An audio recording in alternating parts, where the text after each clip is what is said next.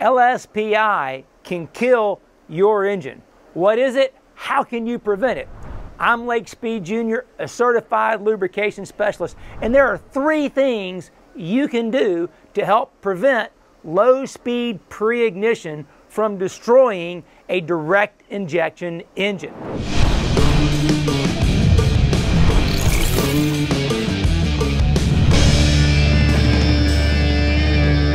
Now here we go. The first one is use the proper motor oil.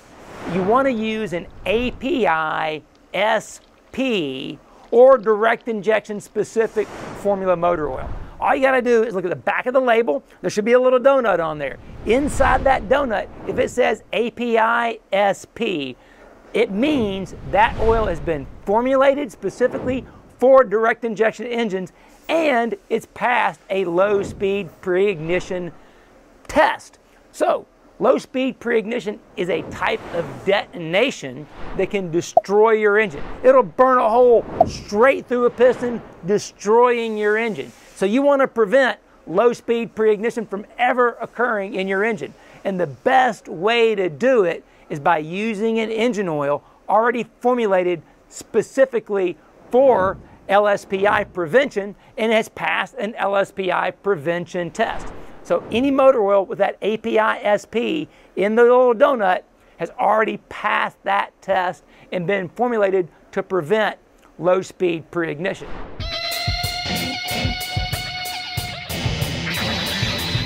Now the second thing you can do is use a fuel additive designed for direct injection engines. Now the key is you want to use an additive that contains Poly Ether Amine.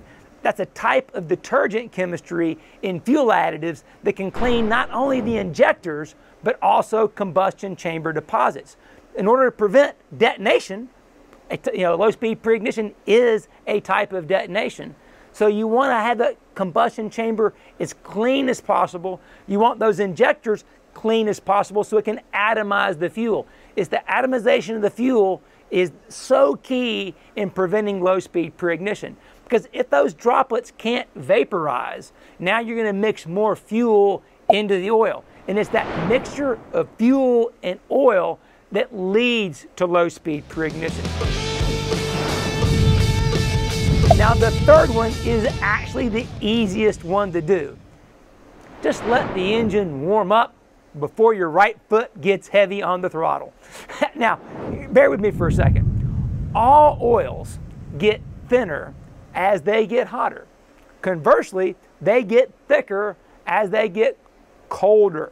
I'm not talking about changing viscosity grades. I'm just saying, hey, maple syrup in your refrigerator is a whole lot thicker than when you pour it on your pancakes and it gets hot and it thins out. Motor oil is the same way.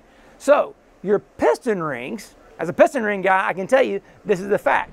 Your piston rings, the tension doesn't change with temperature.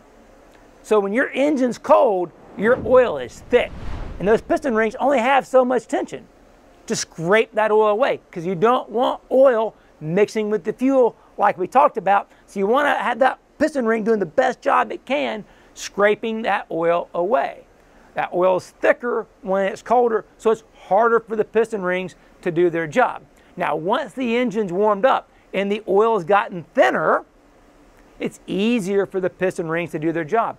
Low speed pre-ignition happens more often at low engine temperatures than it does high engine temperatures. Why? Because the oil is thicker and it's harder for the piston rings to scrape that oil away.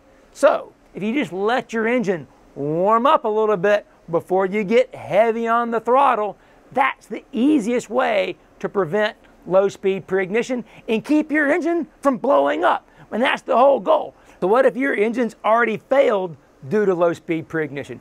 Now what can you do? Well, the number one thing you need to do is use a higher tension oil ring. Now here at Total Seal, we can help you with that. We have higher tension oil rings available to help scrape that oil so that at low engine temperatures and things like that, you're getting better oil control to prevent that mixing of oil in the fuel. But you also want to follow steps 1 and 2 as well. Because if you've got higher tension oil rings that can scrape that oil off better and your injectors are clean and you're using the correct chemistry oil, you can stack the deck in your favor to prevent low speed preignition from ever happening again to your engine.